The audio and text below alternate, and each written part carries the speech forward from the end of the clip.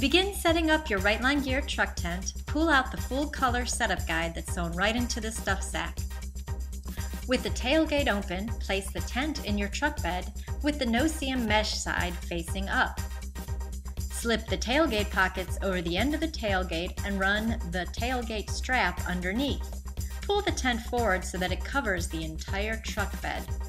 You'll notice that the front corners of the tent have split seams that go over cab wrapping bed curves. Next, attach the black strap clips to the bottom outside lip of the truck bed. First, you'll attach the forward strap, then under the wheel well strap, and then the rear strap, and then do the same to the opposite side of the truck. Then come to the back and tighten up the tailgate strap. You'll want to do this before you attach the rearmost strap in the back. This strap will then go over that rear strap. Snug up the straps, keeping the inner flap seam even with the top of the bed rail. Unzip the tent door and locate one of the orange straps inside. You'll need to lift the tailgate up and then thread the orange strap through the gap between the tailgate and the truck bed. Then you will release the tailgate down and do the same thing for the other strap. The round part of the strap's clips will be held in place against the underside of the tailgate. You may alternatively fasten the clips to a metal frame member behind the truck's bumper. Make sure you position the inner side flap under the orange straps and take out any slack. Then simply tighten the orange straps as needed. Next, you're ready to put together the 3 color-coded tent poles. 2 poles are marked with orange and 1 pole is marked with gray.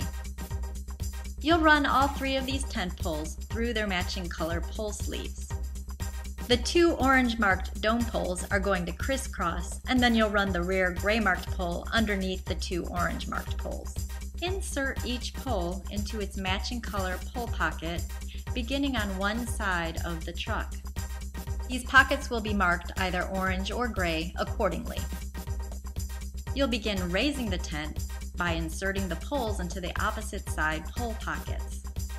First the orange marked poles and then the gray marked pole. The final step is to attach the black pole clips to the gray marked pole on each side of the tent. Depending on the weather conditions, you may want to set up the rain fly.